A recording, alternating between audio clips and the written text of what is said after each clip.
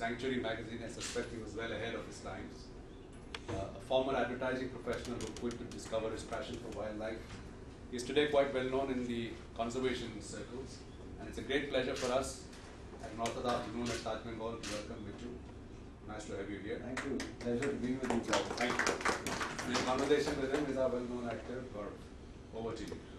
So I would just like to ask you, why should a place like the Sundarbans be protected in the first place? Oh Lord, we would need about another month for sessions to give all the reasons, but to put it as simply as this, I mean, a place like the Sundarbans, if ever somebody wanted to, a petri dish to find out how life evolved on Earth, it had to have been some kind of soupy habitat like this, because we all know that all life began in the sea.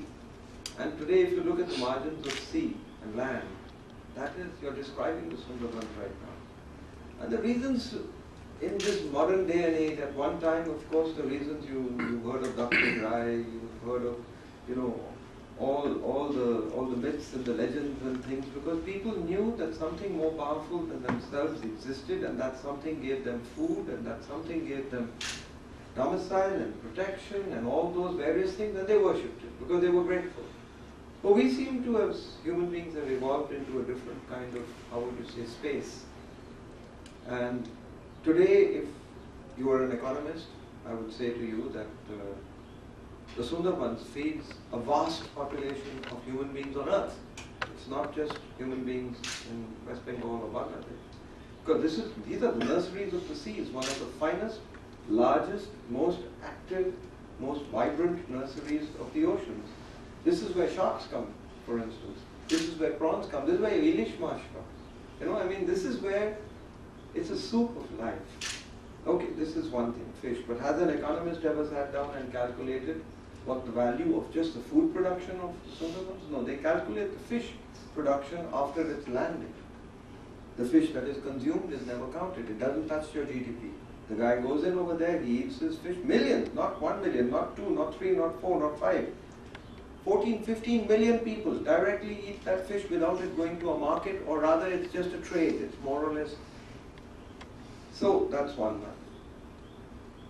If the Sundarbans were magically to vanish, sadly to vanish, Kolkata's economy would be finished. West Bengal's economy would be finished. There would be no economy to speak of. To start with, the force, the sheer force. Ayla was a baby.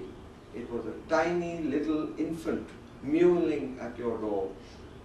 The type of cyclones that are going to be faced by West Bengal and Bangladesh tomorrow are of the kind that would put even the recent miseries that North America and Europe have faced to shame. Now, the real value of the Sundarbans, to my mind, in an era of climate change, is that it's a protective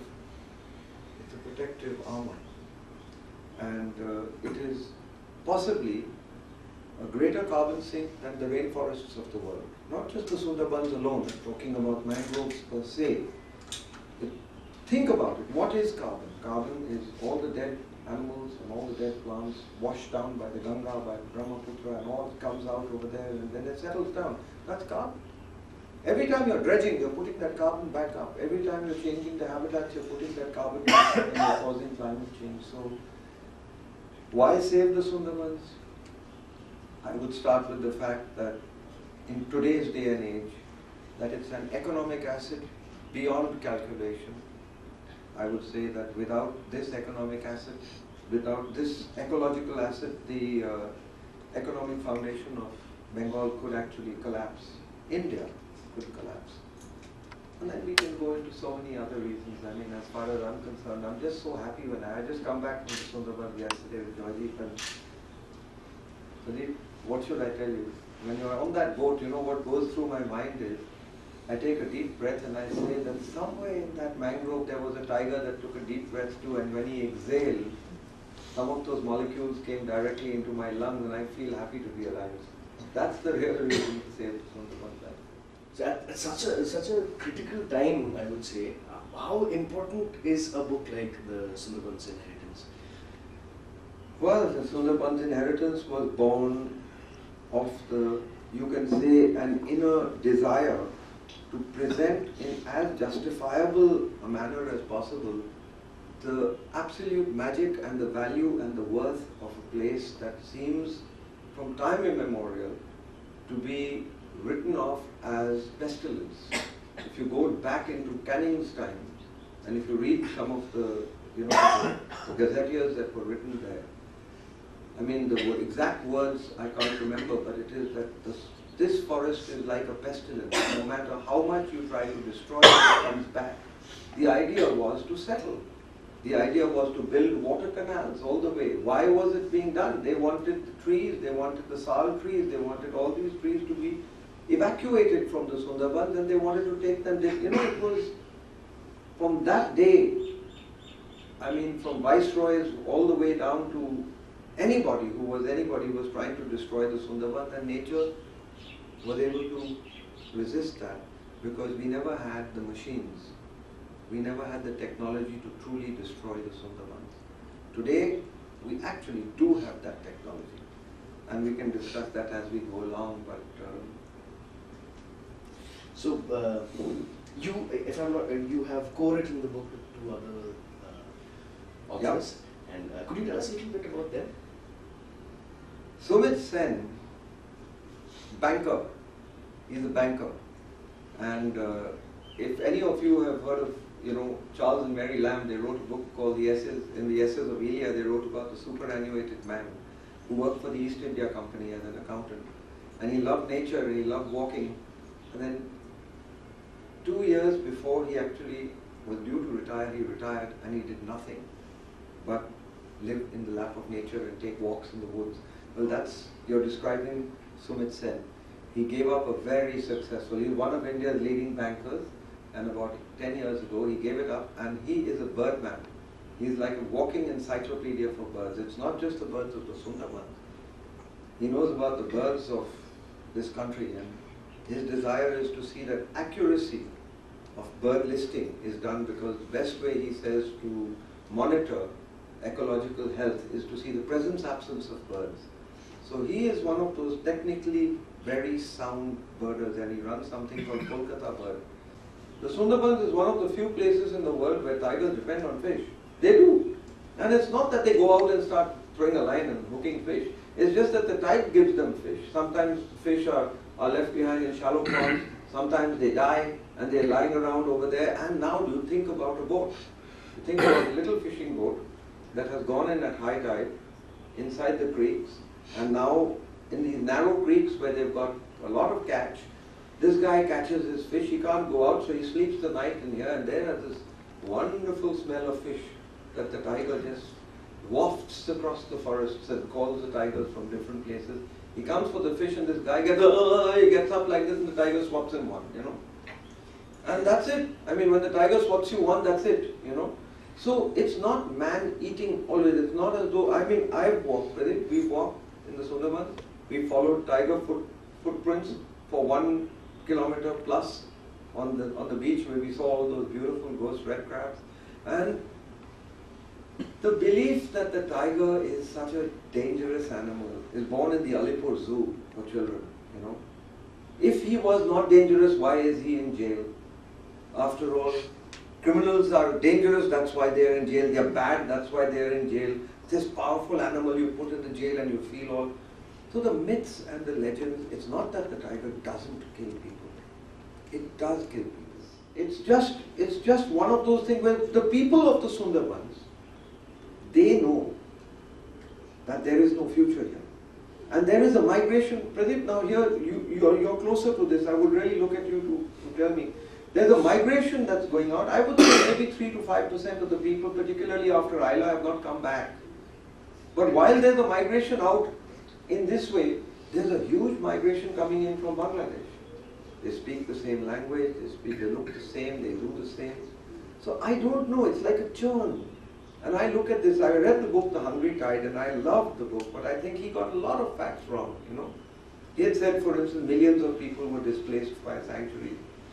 Whatever happened, there were not many millions of people displaced, but the fact is that the Sundarbans, with climate change taking place, when there's a 3 millimeter rise in water married to a 200 kilometer wind, that wave is going to kill people. And when it kills people, it leaves behind salt, because it's seawater. Salt settles, the sun evaporates it, your fields don't have any hope of growing food. The water that the freshwater ponds that you made after so much, they get saline. Kidney damage takes place. Ill health takes place. Endocrine disruption takes place because of the amount of pesticides that are being poured into this. It's altogether, climate change is being aggravated by the mistaken notion of how powerful we are as human beings. And the Sundarbans is our petri dish. Not a single person in the Sundarbans caused the problem, but they are the first global refugees of climate change. And that will be written about tomorrow. I think we should act today. I say the Sundarbans is a sinking ship. In the rains, extra water is going to come and hit them.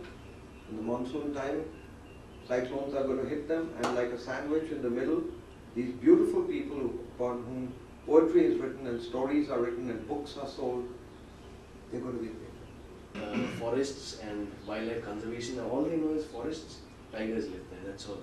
So it's very unfortunate that my generation has such little idea about all of this, and I myself am really surprised and little shocked also after talking to you today, because there's so much to be scared of. And I don't want to frighten you, I just want to make you alert and yes, and absolutely, that's the point.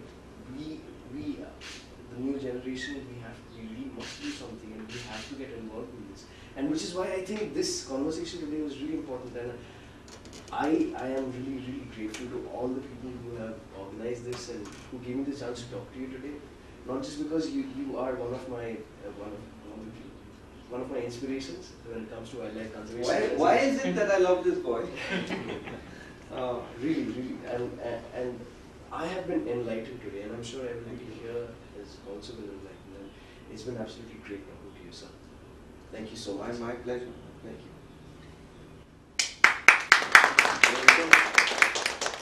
Bittu, I have a question. Yep. You probably get asked this often enough, but I have a vested interest too. Any views on wildlife tourism, both pros and cons? What's your take? He asked wildlife tourism, pros and cons. Tourism, the pros and cons. In my book, wildlife tourism is a conservation tool, quite the same as a gun, quite the same as a book.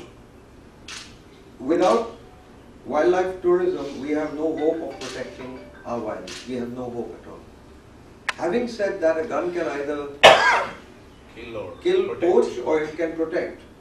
So at this moment of time, if you ask me, is wildlife tourism net doing more good than bad? I'd say it's doing more bad right now. Because when people like me took the mantle from people like Kailash Sankla 40 years or 35 years ago, and we started protecting places like Ranthambore, for instance. Pradeep, they were in the Lakarda Chowki. It was the cowherders who lived there. The guards were not allowed to live there. And Lakarda is the place now which is now the prime territory of tigers in Ranthambore, you know. So Lakarda and Berda and Kachida and the lakes had rice growing there. Jogimal, in front of Jogimal, there was rice growing there. You ask why I produced this book? I produced this book because I wanted people to know the truth, and I wanted them to fall in love with the Sundarban. And in this book you'll find that I also wanted them to understand that as a nation, when we threw the British out, okay, great pride, Churchill had said something then which has come true with a vengeance. He said these guys will never be able to, they'll just fight over things, and they'll destroy whatever systems there were, and that's what we see happening. Kejriwal is a product of our own inability to deal with something so beautiful. So I don't know, it's all pretty complicated, but I would say that I want you to go to the Sundarbans and have an experience that makes you realize that it's a religious experience to be offered the privilege of sitting down in the silence of the Sundarbans, away from everything else, and seeing a system working for which you did nothing. When we talk about Sundarbans, or any jungles for that matter, there are, let's say Sundarbans right now we are talking about, there are two aspects. One is conservation, of the ecology, animals, trees, everything. And the other aspect are the people who earn their livelihood from there, who are living out there, and they have a real hard life. What has been, I'm not going into any political parties, but what has been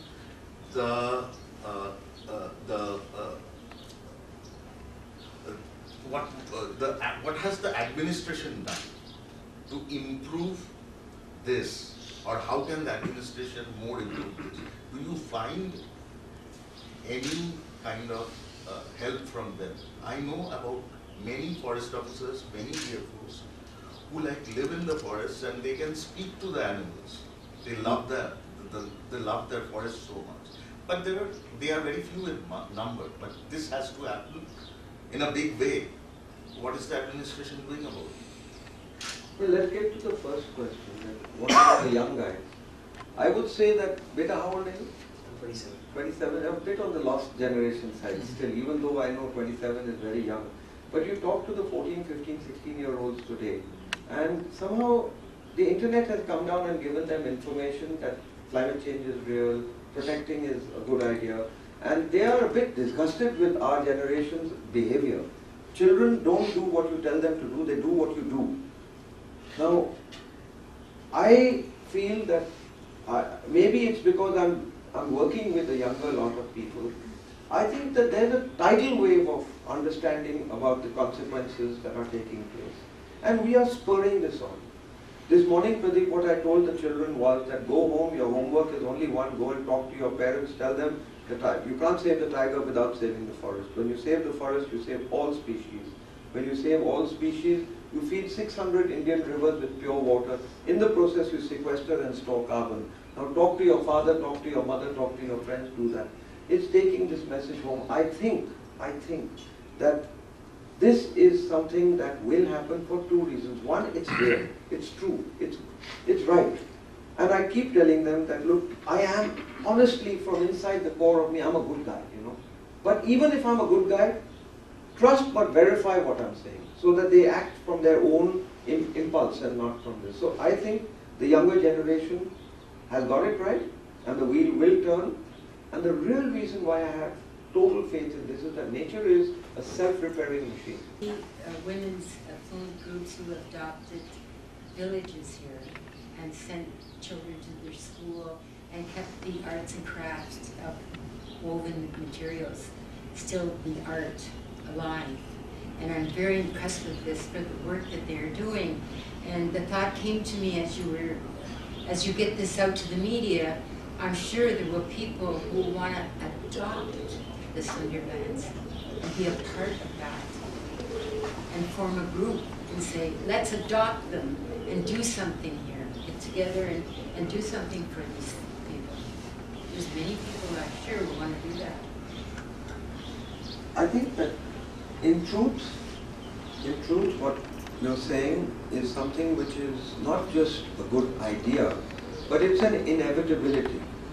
Because if the industrial north, which has the cash surplus, even though it looks like there's joblessness now in America, etc., there's still cash surplus.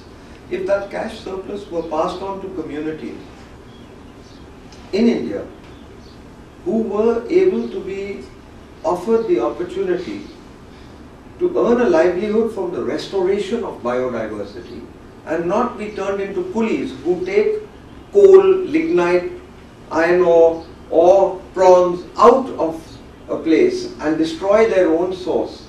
You know, right now they are just being used as vehicles to remove wealth and concentrate it. This is the hard truth, fact of life. So when somebody from there would like to adopt somebody here, then I think I would love to see people actually come down and give the people, the children, medicines, education, all that, but education must also include a knowledge of the risk. But if you come down as a Canadian to Bali Island, which is in the Sundarbans, and say that, oh, you know something, there's climate change coming up, you'll be written off as a dirty white American coming down over here and confusing our people, you're a horrible person, you know. So there's all these things, and it's not going to, it's all complicated. not a vision interpreter that my people want this. We don't know what my people want really. You know, if you go down and talk to them, actually they just want to live. And they want to live safely, they want their children not to fall sick, they want the girl child to be given the same rights as the boy child, they want not to be killed by this, you know, and education is very different than Sundarbans, I don't know. I really look at the Sundarbans as the petri dish for the whole globe. If we are not able to solve the problem, we've been given a chance to solve this problem. We still have time. But sighting is less in compared to Ranthambore otherwise. That's the impression we are getting, because there's really very less sighting in Sundarban compared to the other tiger reserves or the parks. Second thing, because there's less sighting, there's no plant tourism as such that you can go, like you go to any of this forest, which is either Kana, Bandhavgarh, or this thing. And thirdly, you think that the number of tigers in Sundarban is more. And what I read somewhere that is, it's only the tigers in the Sundarban in the world who know how to swim. But I have seen in Ranthambore or other places also, tigers can easily cross this small lakes, and in Ranthambore all this Rajabag area and Machli or keep crossing these lakes. So is it a myth, or because quite a few places, quite a few times in newspaper also the case only Sundarban where tigers are born with this swim thing, like he said it's manators, maybe they only have this swimming capacity or something like that. So what's your... Pradeep, you want to ask down over here who's a complete wealth and authority on tigers?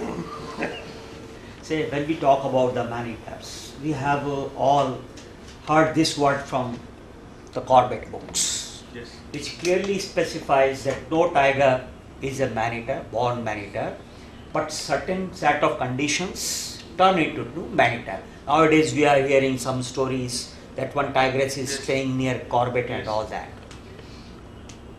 But all these definitions on tigers, they get changed when it's a Sundarban tiger. Say, he asked whether Sundarban tiger is man-eater. Answer is yes and no both. How? So this tiger is so intelligent that though it goes out of the forest about 50-60 times in a year, because there will be always be some tigers who do not have the complete set of tooth or old, they cannot hunt. In other areas, national park sanctuaries, they get lot of cattle and other things. So inside the park itself, they kill one of the cow or goat or something, so that they can live in their last age of their life. But in Sundarban that is not possible, because no cattle go inside the forest. I tell you, there's going to be one wonderful, thank you. There's going to be one very proud husband who goes back and says, I don't just go to the Sundarban, I look at this beautiful. Thank you so much. Thank you. Thank you. Thank you.